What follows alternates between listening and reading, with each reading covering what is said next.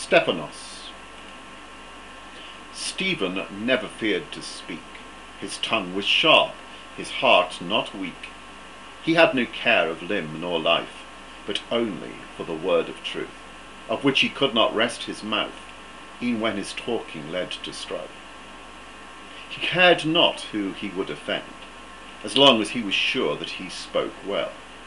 So of his Lord the temple folk he'd tell, and urge them to their lives' amend. His thirst for righteousness was all he knew.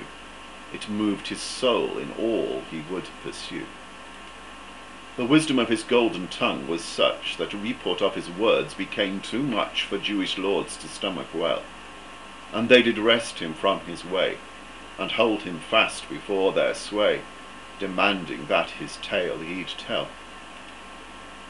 Then, rather than excuse his case, or pander to their eager ears, the holy man did them berate, denouncing those who'd set his fate as faithless rogues who sat in state, yet failed to recognize the face of the long-looked-for Prince of Peace.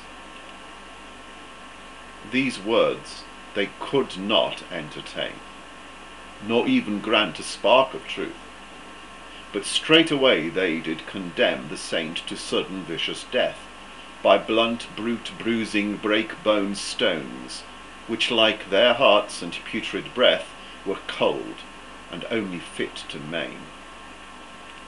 He lifted faithful eyes to sky above, as flesh was bruised and skull was broke, and as he died, his face beamed out its love, in response to the words he heard clear spoke. Well done, my friend, come to my side, and ever in my kingdom you'll reside.